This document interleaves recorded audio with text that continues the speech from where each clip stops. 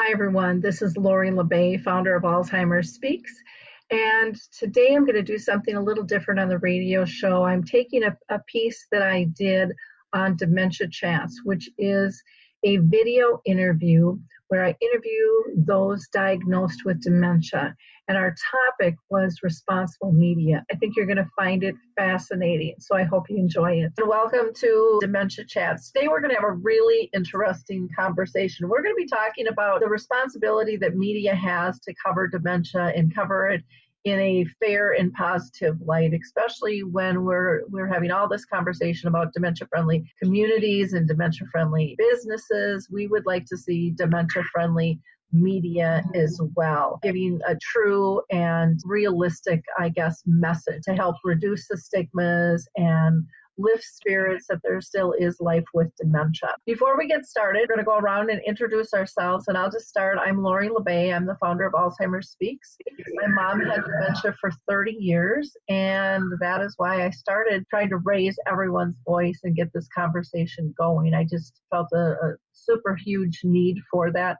Plus, I found that my mom and others with dementia had brilliant insights, and I kind of thought it was asinine and we weren't tapping into that. And so we will go and introduce everyone now. So, Bob. My name is Bob Savage. I was diagnosed with Alzheimer's about 3 years ago.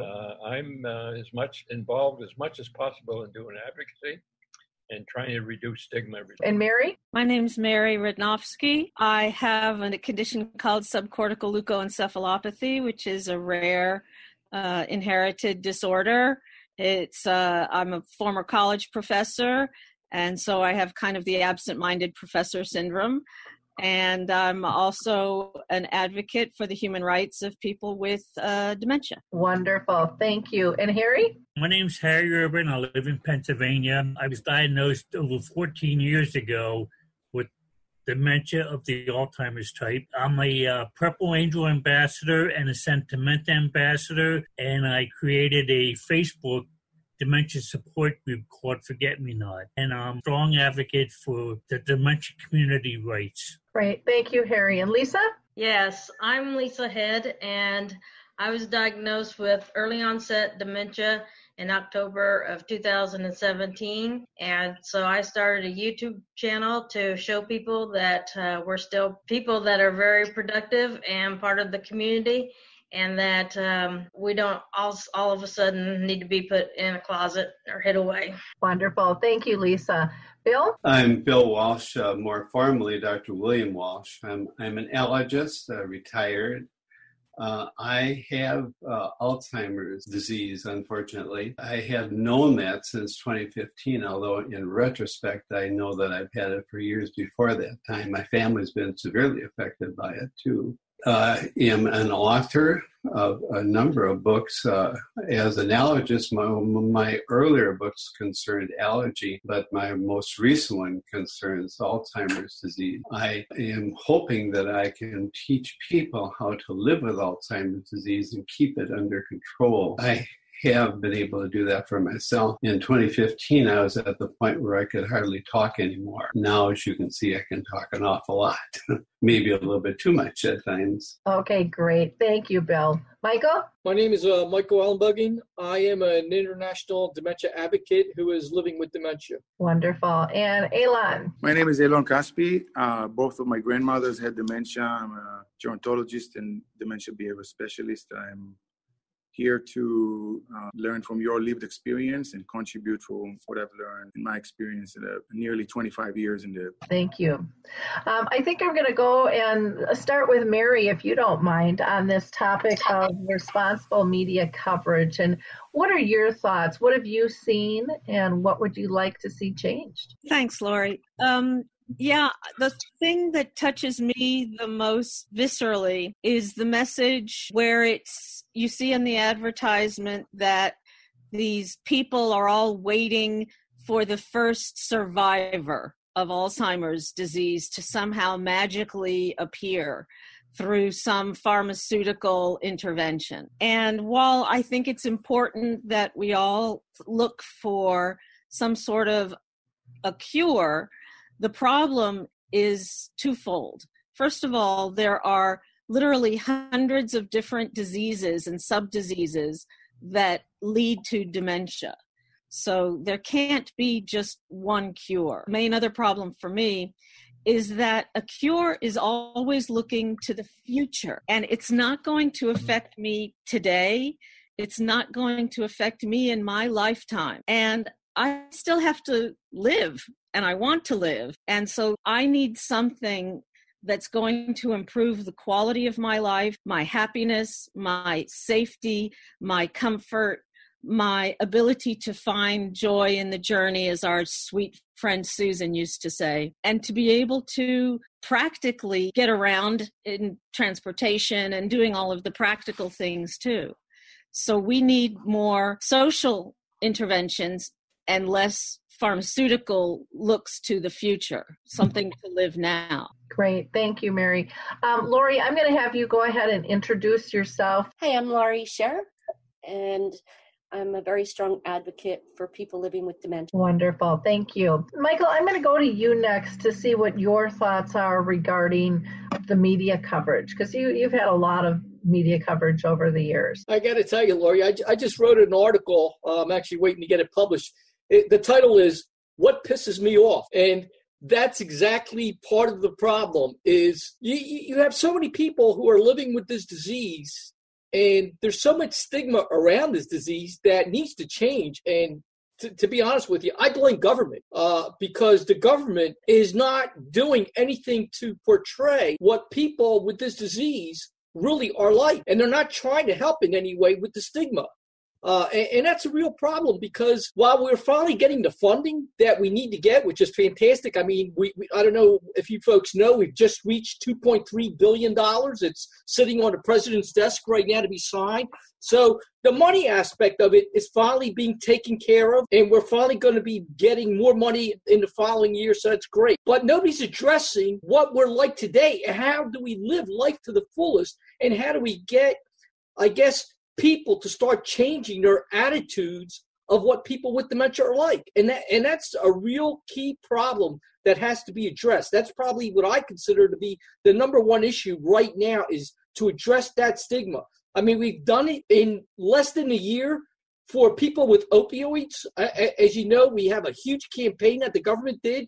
I mean, they've been throwing money at it and commercials and all, and they're making people with opioids seem like it's not a big deal and they should be able to come forward, and we're making it seem like it's a non-issue anymore. Well, why can't we do the same for people who are living with dementia? I don't get it. I mean, they were able to do something in 1 year. They've changed so many people's attitudes, but they don't seem to want to address it for people with dementia, and that is what pisses me off. Well, that's a really interesting comment when you look at it in that fashion, where a person, granted, with an opioid addiction, has a medical condition. You guys didn't say, let me just dip my toe into dementia and see if I'm going to like this or not.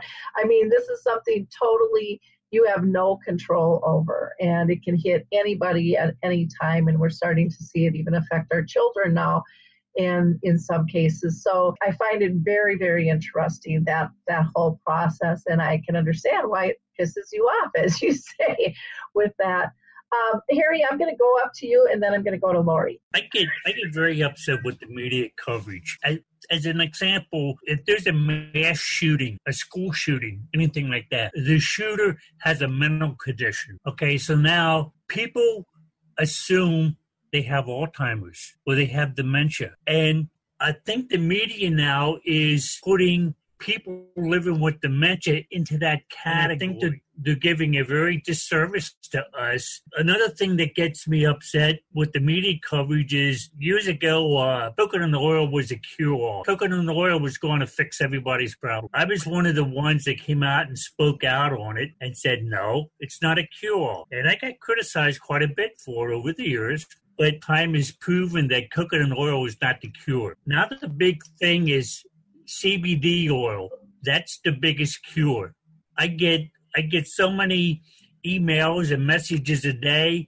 Harry, have you tried CBD oil? That could solve all your problems. The hype around that, I mean, they have these, when I think of a cure, I think of false hope. Okay, whenever something comes out and says this is a cure for dementia, this has promising things. I put that under the category of false hope. And I think false hope is worse than no hope at all. Thank you, Harry. I blame most of it on the neurologist for the stigma, for the drug. And the reason is, even with the opioids, who was it that was giving out all the opioids? It was the doc, wasn't the government. It was the doc. And now it's gotten to the point that people that have surgery can't get pain medications because there's such a major problem.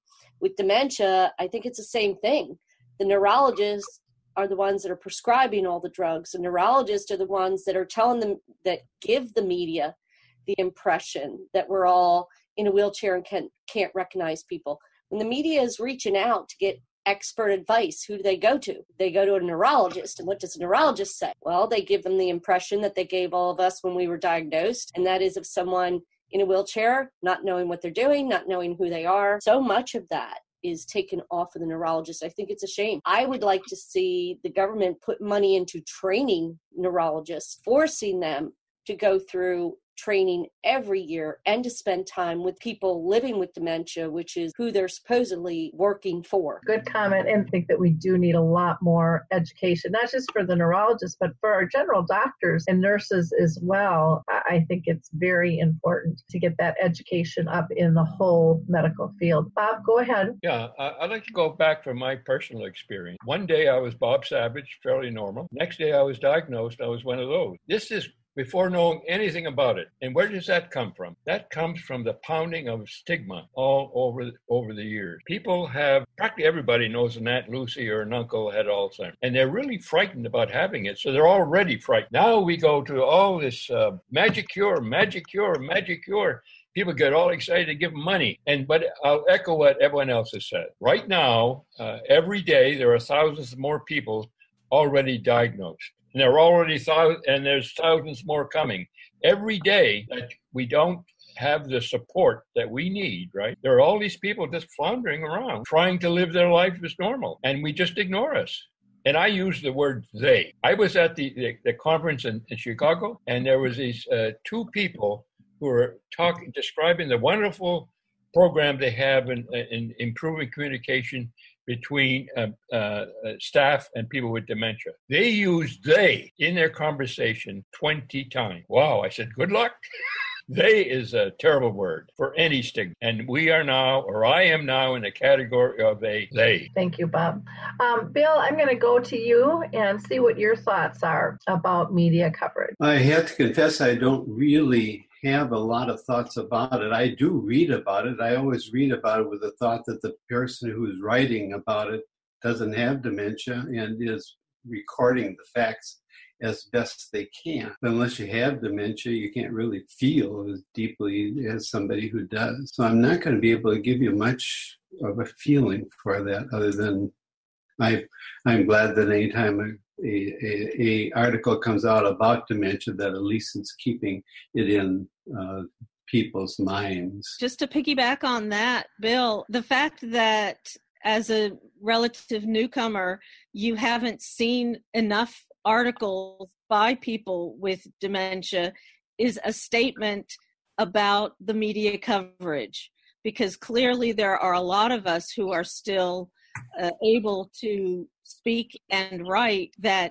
if the media wanted to, they could reach us and write a lot more things by us. There needs to be more of that, I think. I think, I'm trying to put this very delicate, I think anybody that hears us speak, I've been living with Alzheimer's for 14 years. I can tell you every horror that I went through living this disease. When I'm out speaking, somebody says, Harry, you can't possibly have Alzheimer's. And I said, why is that? Well, because you speak so well. Now, they don't understand. We are doing a lousy job explaining what it's like to live with dementia. People still think that we can't think for ourselves.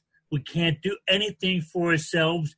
But I'm here to tell you, I have many, many friends that will stand up and debate any neurologist around, but we don't get credit for that. I brought that up because just the other day I was given a speak. A man came up to me and said, Harry, he said that you opened up my eyes. And he says, at first I thought, this guy don't know what he's talking about. He's a fake. And he said, the more he listened to me explain things, the more he better understood.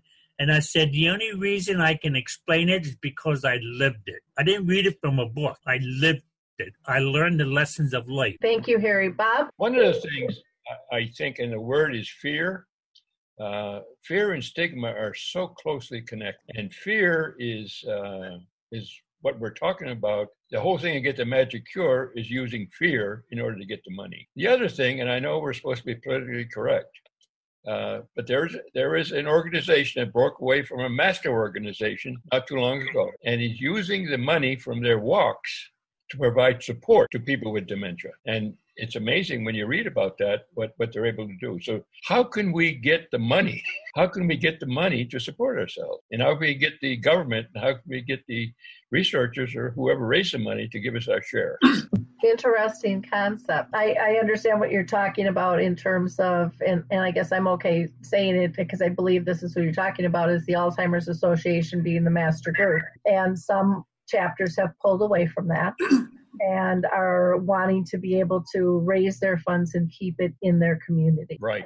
And that is something that a lot of people know, and it's something that a lot of people don't know as well. But I think that is what you're talking about, and I think it is each of our duties as citizens to know when we're donating money where those funds are going and how they work. What I keep hearing repeatedly from people with dementia is a cure would be nice, but we need support now. We need support for ourselves, we need support for our families and our communities so that we can all live better together. And I think some of that is starting to occur through dementia-friendly groups, grassroots, through Dementia-Friendly America, which probably is a little bit more controlled and structured in terms of where those things are going to go and how it's going to happen. It's interesting to see the progress that's being made there to reduce the stigma and give support on a local level, but it's not near where it needs to be. Bob, I'm going to go to you and then down to Lori. Just quickly, I want to thank you for that clear statement, Lori. It's powerful. Thank you. Lori? Yeah, you know what? I think some of the educating people needs to come from us. I don't think media is going to automatically reach out to us without us first reaching out and saying, hey, we have a story. And to that, I'm going to point to, I was interviewed by the Reading Eagle, and on Palm Sunday a year ago, had a 3-page write-up about living with dementia. Then recently, AARP, I was so proud of the stance that AARP took because they showed 3 very positive, for the most part, the videos of people living with dementia. And they decided to take the stance of there are people living well with dementia. The more we get the news out there, the more we talk to the media, the more we expose ourselves, the more they're going to start picking up on, hey, there is a story here, and people want to hear this end of it. So twofold. One, I want to give a shout out to AARP and the 3 videos they did. And secondly, our responsibility. We need to get more of that out there and let people know our story. And we're working hard to do that just through Alzheimer's Speaks chats. We are starting to get that message out, but it doesn't happen overnight. We need to continue to push the fight that we've been doing. And thank you, Lori, for helping us to push that fight. I think the political climate is actually starting to change. I was one of the people who was always pushing for funding. That's one thing I no longer worry about because the funding is now happening and it's going to continue to happen with this bypass budget that we have in place. So I no longer focus on that. And at the same time, I see all the people out there who are also doing the same thing. You're starting to see all these organizations who were once so focused on funding, they're now starting to focus on what we can do for the people today who are here living with it. Things are starting to happen, and they're happening for the good of us. I think it's more important now than ever for all of us to continue to push and to try to get these organizations along with all these committees that are forming to be a part of them. Because I think they're now starting to recognize that we have to be a part of the process. We have to push even stronger today to make that happen. I so agree with you. And I think, I liked what Lori said. I like what all you guys said, but Lori had mentioned about you guys getting out there more, and I know each one of you do that in your own right. But part of the leverage of you guys taking this public stance to say, hey, I'm still me with dementia, I'm still a person here, is giving others, I think, hope that they can live a full, well life. And they're going to have to adapt, just like we all adapt to life. You're adapting to dementia as circumstances change, versus that fear of doom and gloom and prepare for the end, because it's all down here from now on. And I've heard from so many of you over the years what a powerful position you're in and how purpose-filled you feel.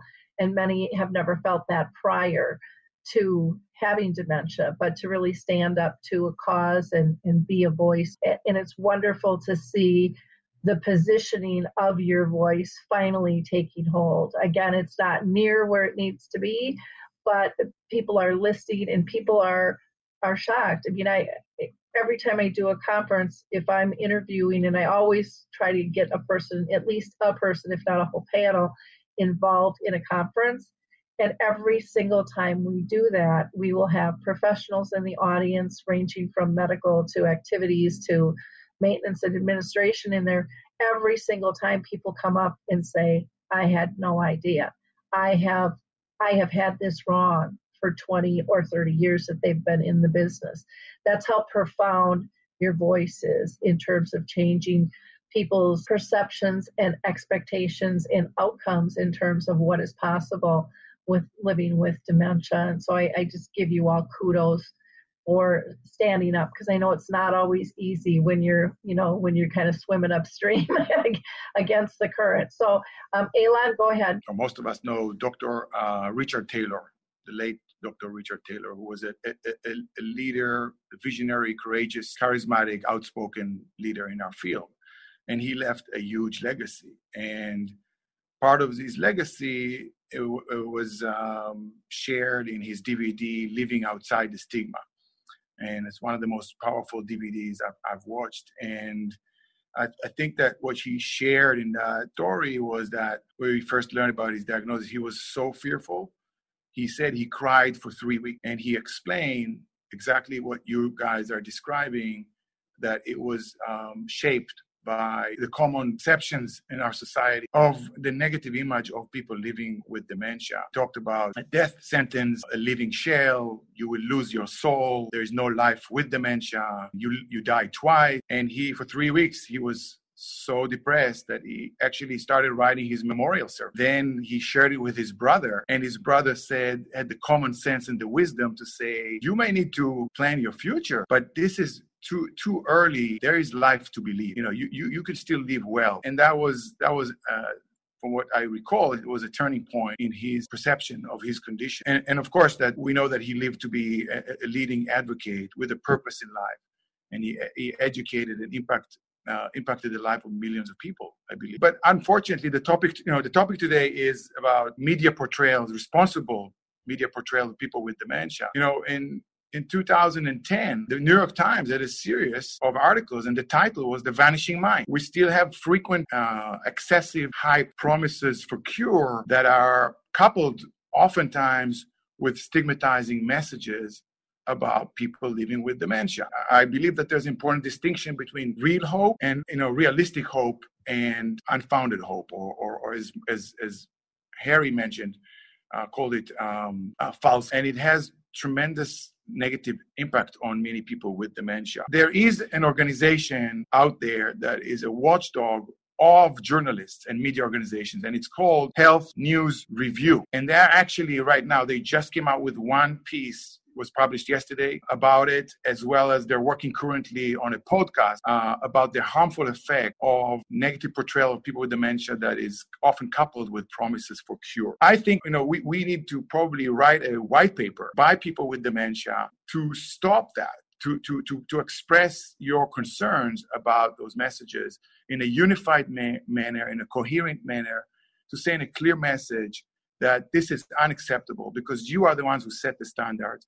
Nothing about us without us, an authentic partnership. Thank you, Harry. We do have a story to tell, but we don't have the means to tell the story. Now, we can talk to local groups, tell a story, and it helps a couple people. But I want to tell you a little story. A couple weeks ago, I asked my friend Laura LeBay if she would do an interview with my Dementia friend, and she agreed to do it. And we discussed the Italian approach to care, dementia care. Now, she recorded the interview. That is being shown all over Italy. I get messages, email from so many different cities in Italy asking me about that. Now, that is an example of the positive things that the media can do. If Laura LeBay can do a show that is being watched in Italy by thousands and thousands of people, we're reaching out to those people. Now, we try that here in the States, and we get a different reaction from people. Okay, first of all, it's just the stigmas that we carry here in the States.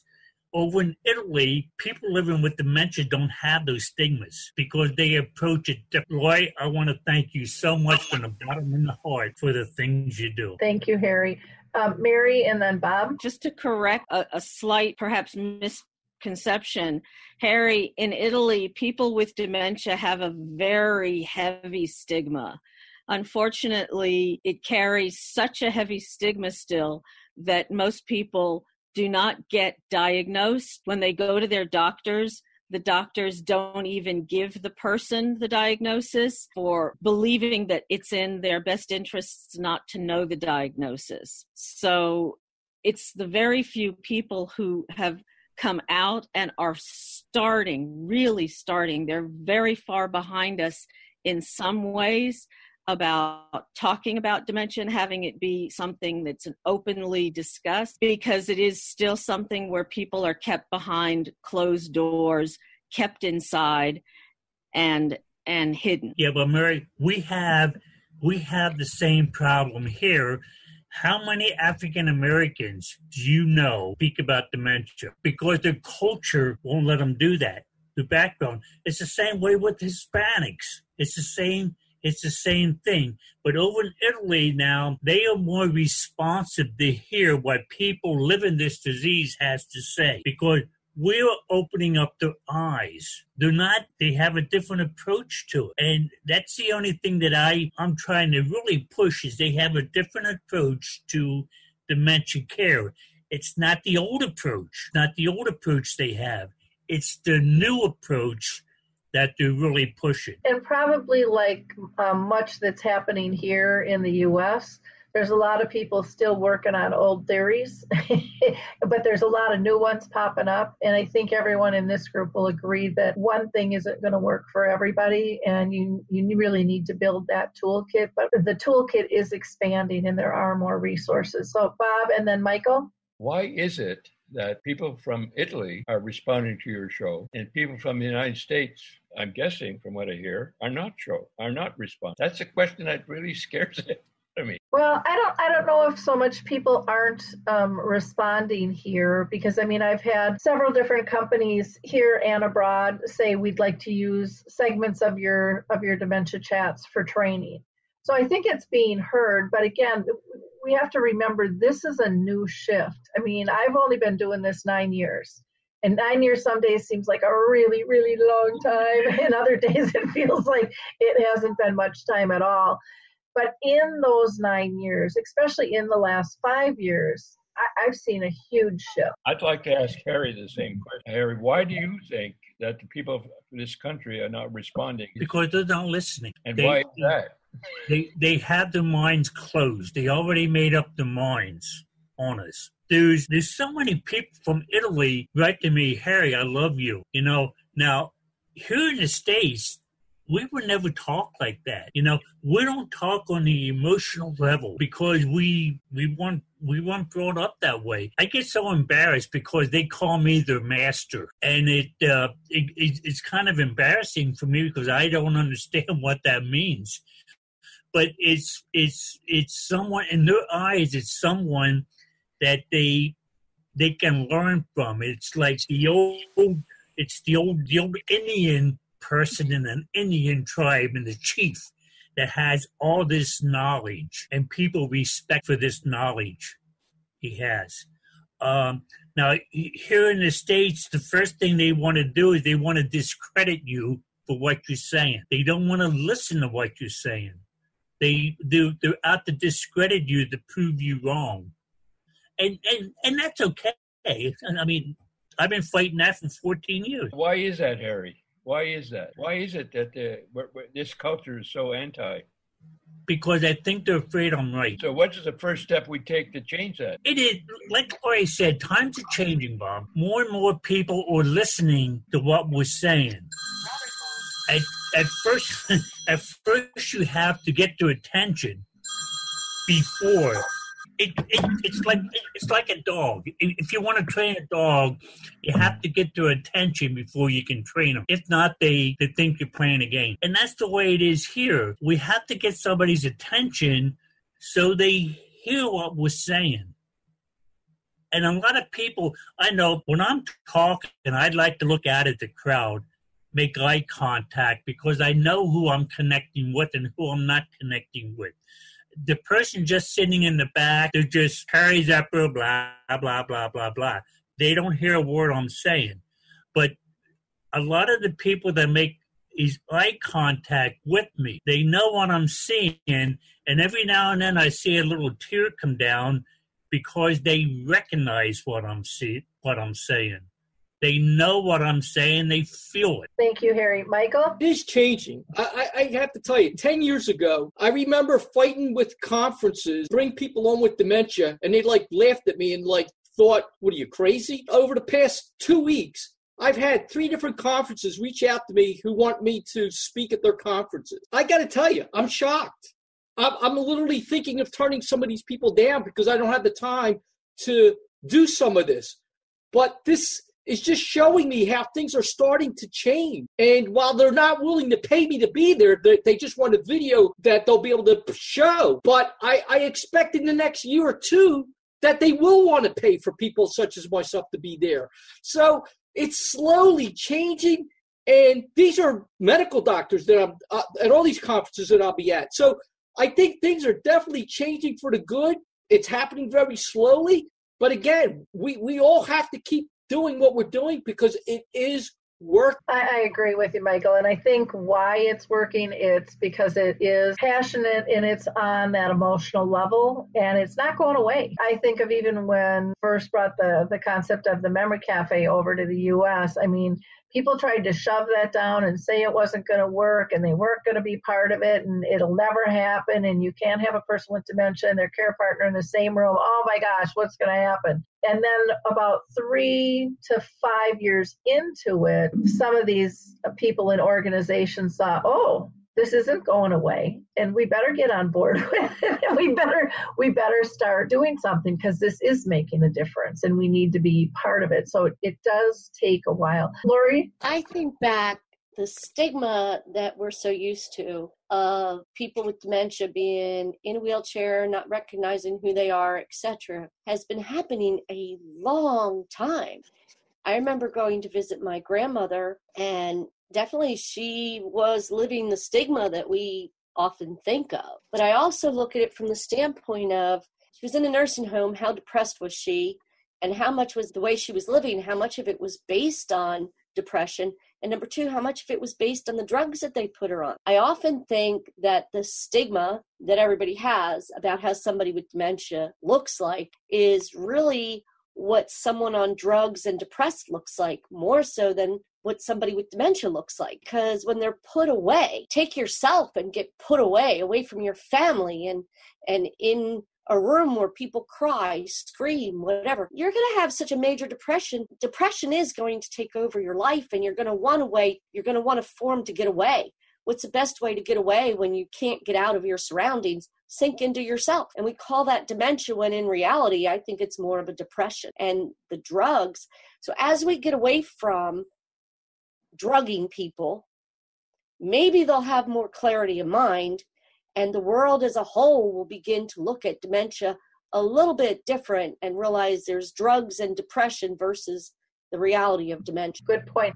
Elon, before I go to you, I want to go up to Bill. Did you have any comments, Bill? Not really. I do appreciate what everybody's saying, and I think it's very true. I think that the more that dementia is being discussed, the more that people realize it and will respond appropriately themselves. I have great faith in the American people. And in any people, I don't mean saying just American, but German and other types of people too, that if given a route to get out of that, they can get out of dementia, that they can handle themselves, they'll do it. So much of what I have learned about dementia came from my patients. And I find that that's very, very helpful. I see what the point that others are making, that it is good to get this information out to people with, of dementia and what it does and what the life of dementia is like, and that it doesn't have to be so disturbing. It doesn't have to be so depressing. You can live a life and enjoy yourself with dementia if you know enough about it. I am deeply concerned about that myself. I have always found my patients to be my best teachers. Thank you, Bill.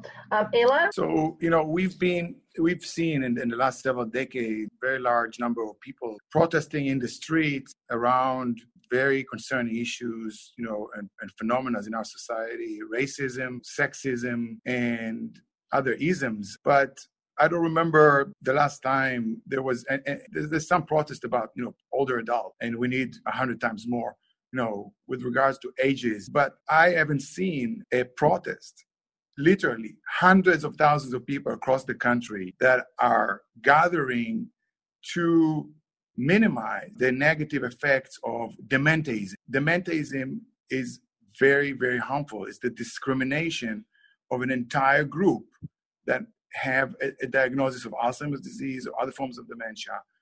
And we are excluding you guys and millions of others from our society. And I think that it's time to consider doing something like that, because cosmetics will not make the cut, and you guys don't have all the time in the world to wait for that. So I think that dementiasm should be elevated to the level of other isms in our society as a very harmful, discriminatory policy and practice in our society, if we are truly committed to dementia-friendly society. And the other thing I wanted to mention is, I think that, and I'm sure you'll agree, is that when people who consider themselves as experts about people with dementia, even though they don't have dementia, go and speak and they receive substantial amount of compensation, I think that people with dementia as a group should demand to be compensated, because you are the real expert. So why is it that a neurologist or an academic or a professional receive thousands of dollars to give talks, and I don't know the extent to which you are being compensated for your professional services in educating the public and professionals about what it actually means to live with dementia. Good point, Aylan. I'm going to go to Bob and then up to Miriam. 20 years ago, mental health people were put in asylum. I think right now, a lot of people with dementia are put in asylums, but given it's much more comfortable than the old asylum. But I think it's a term that keeps going on my mind. I live here, and you see these wonderful ads. How many thousands and thousands of people with dementia are locked in somewhere? How many? So I'm hoping, it changed in mental health, but it took centuries. And I'm hoping it could change now. Thank you, Mary. The point that Elon makes about, and the others make about discrimination and ageism and dementiasm is well taken. And as I look at the treaty, the Convention on the Rights of Persons with Disabilities, we know that such discrimination is illegal. The United States has signed the convention, and so we are morally bound, but not legally bound to its principles. Nevertheless, we have the Americans with Disabilities Act, which is also of the same ilk in protecting us against discrimination for any kind of disability that we have. Dementia is a disability according to the World Health Organization, so we know that we are protected under it, in theory. The problem comes when we have to come to practice as to actually what can we do when we are confronted by the discrimination. And there are procedures that we can go through. We can actually have recourse through the United Nations if we want. It's a long procedure, but under certain circumstances, it's worth it. And I think it might take eventually a case that goes to the Supreme Court to test this kind of discrimination so that it becomes visible enough. If that's the kind of media and visibility attention that we need for integration that integration had, for example, in the 50s, or that LGBT rights have had in recent years. Things need to get to such a critical point that that's what will attract the media attention. And we have to have that critical mass. And the concept that I focus on the most is this human rights, because I think that there's still such a misperception about people with dementia that we are diminished humans, that we are less than our former selves. And the words matter. We are a shadow of our former selves. We're a shell of our former selves. All of this language which gets used, and still the suffering from dementia type language that gets used, is going to continue to work against us until our voices get louder.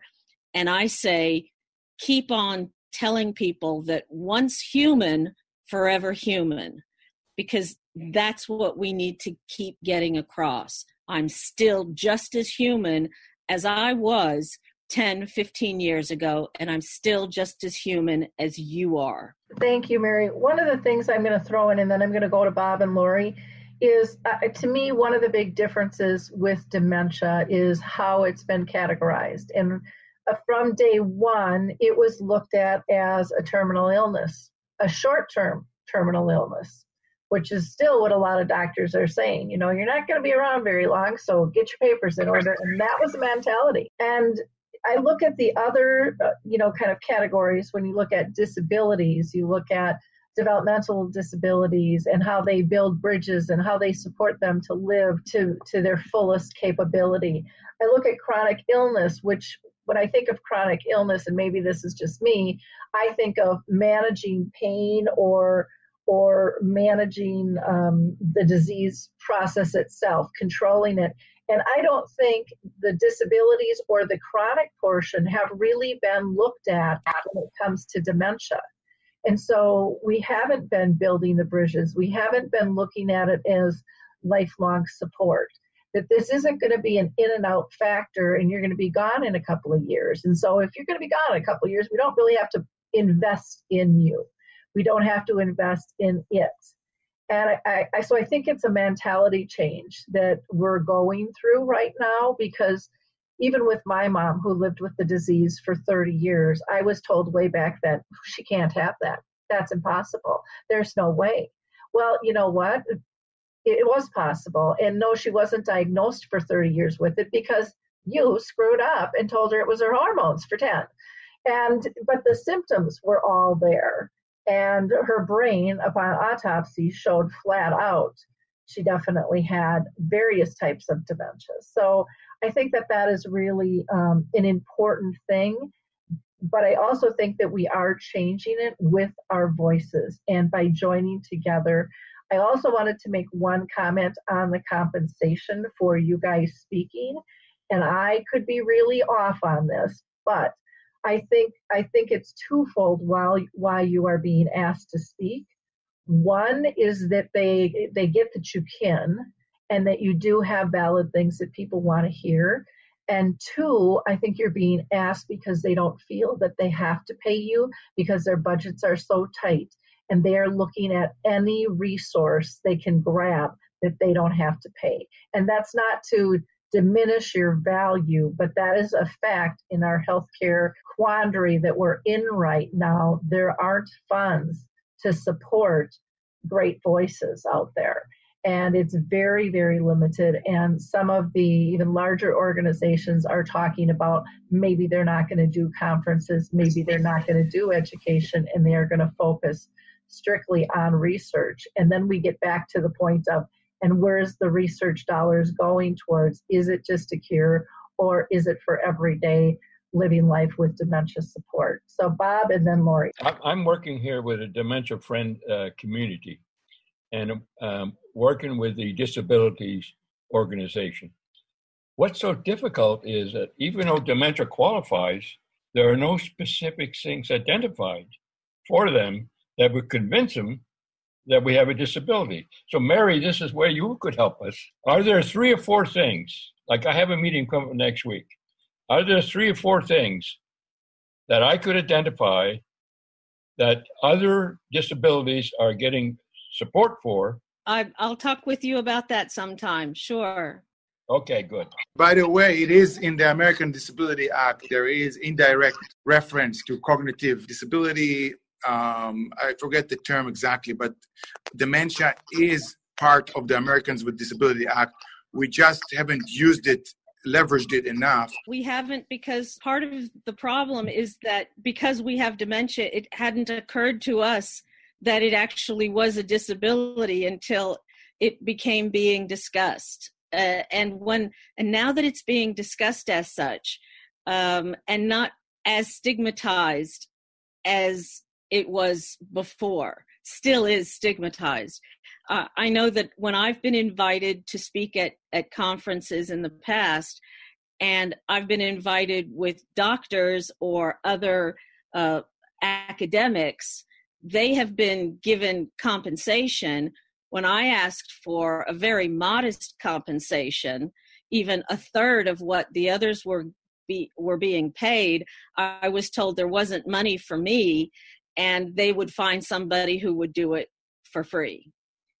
So there is a great deal of disrespect even within the dementia community. Agree. Lori? I have 2 comments. Number 1, although I think language is important, I don't think it's the language we use so much as the stigma that is applied to that language. When I dealt with people with physical disabilities and the government changed their wording that you could no longer call someone handicapped, you had to call them disabled. I spoke to some of them and they said, doesn't matter if the government calls me disabled, handicapped, or crooked, it's not getting me out of this chair. It's the same thing with dementia. Whether they say we have dementia, we have Alzheimer's, we're senile, it's not changing it. It's the stigma that's applied to each of those words that's so important. What we need to focus on is not the words that are being used, but the stigma that is being applied to that. That's number 1. Number 2, as long as we as people living with dementia allow people to have us speak and not pay us, there's no reason for them to pay us, because the expectation is that they don't need to pay us. So when we start saying, you need to pay me, and all of us, or many of us, stand up and say, I won't do it for free because I'm worth more than that, then it's going to continue to be expected that we're not worth anything. Good point. Michael, you had a comment? Yeah, I think the problem you have when it comes to trying to get payment, believe it or not, a lot of these people who go to these conferences and speak, a lot of them pay to actually be the speaker. So it's a tough situation, because I hear you, but I think to get the messaging out, you have to, I've thought about that, because I've told so many people that I'm not going to speak unless you pay me, and they say, well, sorry, they don't want to do anything. So it's like, what's more important, to get the money or to get the messaging out? And I mean, if we all stuck together somehow and maybe none of us spoke, that would probably work, but I just don't see how we can get there. You have to look at the conference, though, Michael, because that depends. There are a lot of conferences where people pay to speak, or they do it for free just because it helps to boost their business or whatever.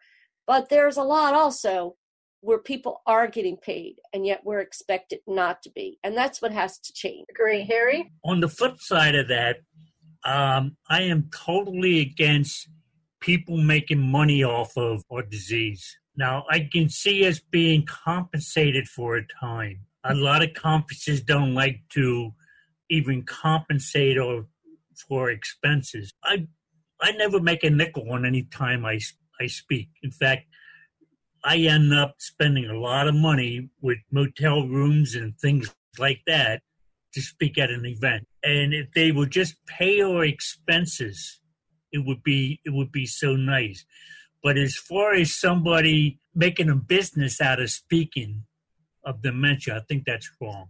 I agree that this is not a means of making a career, of making a business. We don't want to do that. I spoke down in Philadelphia. It was a 3-hour drive for us because we hit traffic. I ended up going through a full tank of gas. I had to pay someone to come and watch my dogs. Plus, I had to stay at somebody's house. It was closer, so I didn't have to get a ride back that night. That's wrong. Yes, we want to get the message out, but I still had food. I still had to get somebody to come and stay with my dogs. I should be compensated at least as well as other people that are giving up their time and have to have somebody watch their dog or drive them there or whatever. I ended up paying a driver $40 to bring me home. I didn't get reimbursed for that. I will not do that again. I will not incur my own expenses because I'm living on disability. I don't have the extra money to put out. So I think we need to look at that. We're worth more and we're living on disability. We should not give up other things because we're spending our money to speak. And that message needs to get across to people.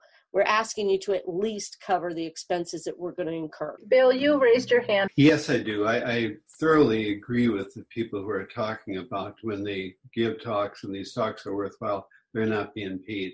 Unfortunately, you also mentioned that the money is not available. I myself have the unfortunate of being able to talk without being paid for it because I can support myself on that. But the people that I'm with here are all people that should be heard, and it's beyond my thought to think that they should not be compensated for their time. They should be. Everybody needs some extra money. It's a pretty common problem out there. The other thing that I will throw out just as a professional speaker and trainer myself is that when you start out speaking, you have to prove yourself. And so it can take years to get to that point where people see your value, because I think part of what I think that people believe is they're still not sure about the value and what are their audiences are going to get, because in the back of their mind are still some of these stigmas about what it's possible that you can even do. And two, I think the other thing is, well, they're on disability or they're retired, and so they don't want extra money, because that's an easy belief to have to offset their guilt for not paying you too. So I've heard both of those comments out there, but it does take time. And again, you guys are kind of in some ways fresh faces to the stage, and so you're in a really powerful position, and I think you've done an amazing job in terms of people understanding your value. Yeah, and there's also the fear that you might be valuable today, but in 6 months when we have the conference, are you going to be having as good a day, or are you going to have a bad day, and therefore you're not valuable? That is a fear. That's a really, really good comment. Go ahead, Elon. So I know that in Alzheimer's Disease International Conference, there were a lot of speakers who live with dementia, and that's great. But I've been to a conference that took place in the previous days in the same city in Chicago, Alzheimer's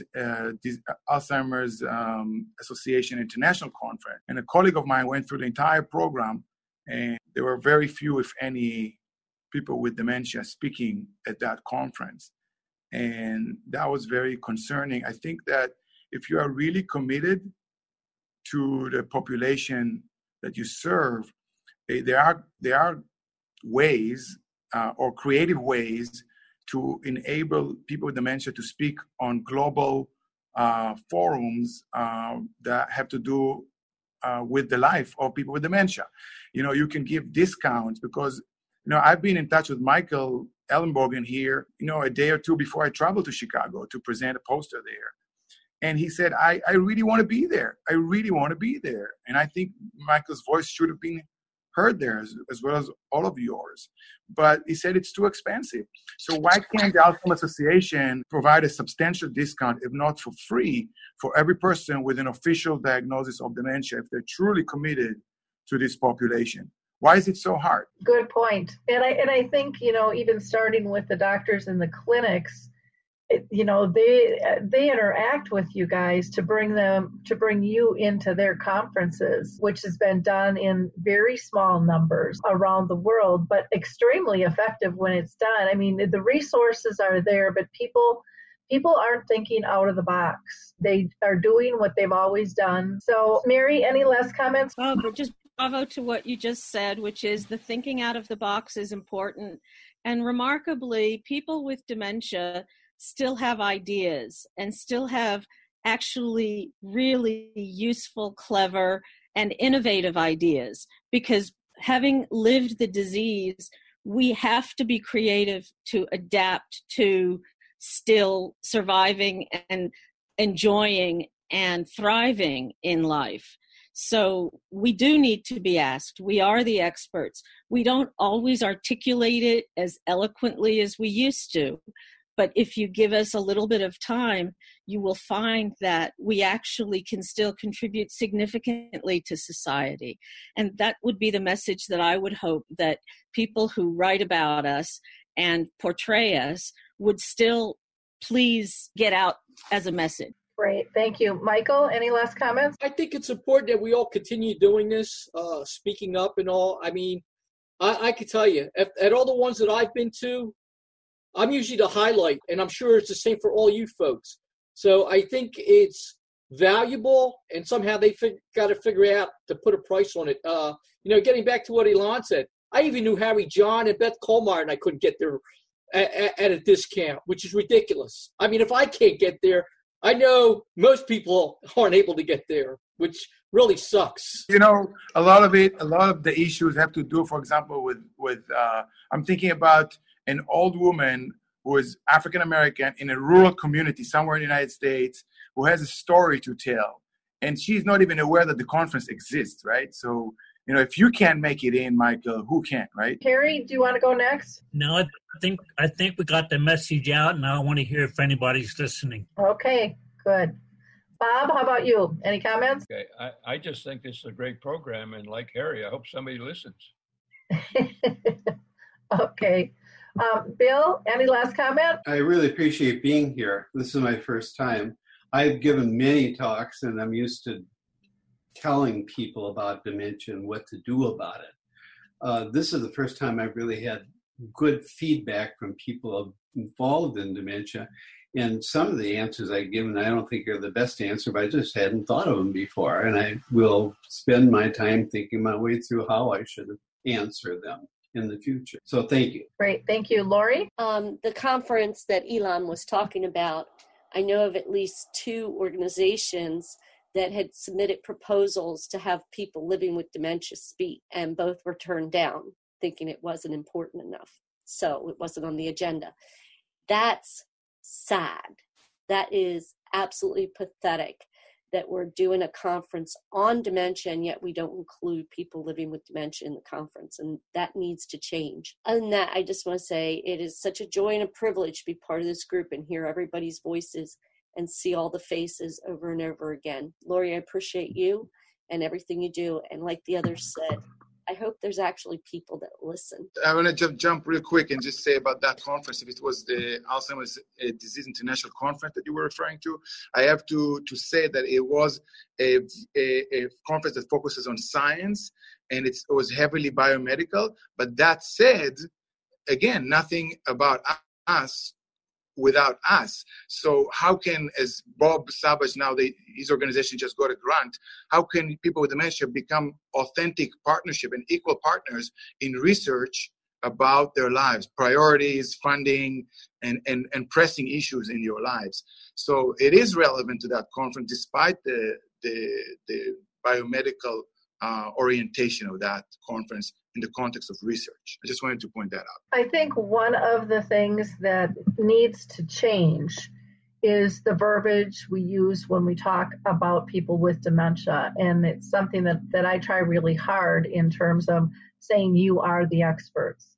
Because in the medical field, and I think this goes for pretty much anything, and correct me if I'm wrong, the patient is not viewed as the expert on their own disease. It's typically the medical professionals or, people who have researched it, whatever. And again, I think that is starting to change. I think it's changed with breast cancer. I think it's changed with some of the other cancers and things that are out there, that the voice is finally being appreciated and being heard. But it takes a repetitiveness and multiple people to make that bar move.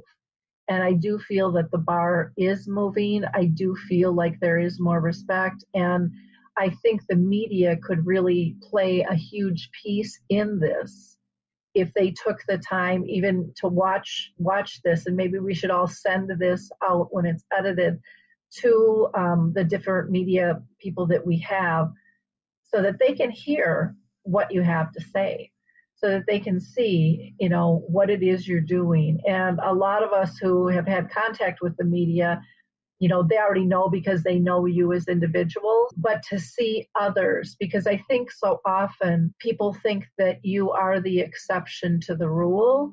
And I think you are in many ways because you are taking a public stance.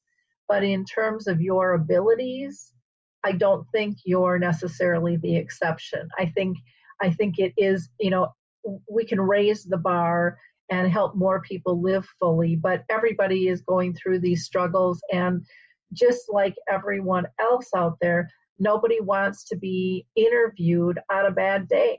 I don't care if they've got dementia or not. And I know we've talked about that in the past too, that when you guys are having a bad day, you stay home and you're not as public. And that is part of the problem as well, but that also has to be respected and understood, that it is more alike than different with all people and humanity in general. And so with that, Elad, I'll give you one last chance to speak up. I just want to do a shout out to a film that's called Monster in the Mind. We talked about responsible media portrayals of people with dementia. In 2016, Alzheimer's Association International Conference, there was a screening of the film Monster in the Mind by Gene Carper, who was the CNN first medical correspondent. And in that film, there is a negative, stigmatizing portrayal of people with dementia. And this is what Gene said in the film. I was one of the media people who became part of the propaganda machine, sell Alzheimer's to the public. And now she's dedicating her work now to enabling people to live well with their condition. Thank you, everybody. Appreciate your time today. And then to our audience who's listening, please share these. This is why we do them. We really want the voice of people with dementia to be heard. Feel free to share. So thank you again. Bye now. Hi, everyone. This is Meredith from the Senior Fitness with Meredith podcast, where I discuss all things for seniors. From fitness, your health and wellness journeys, how to be all over strong and beyond. I also have my mini podcast called Motivation with Meredith. It's a great, quick motivational pick-me-up for your days. Join me, listen now, search for Senior Fitness with Meredith on your favorite podcast platform.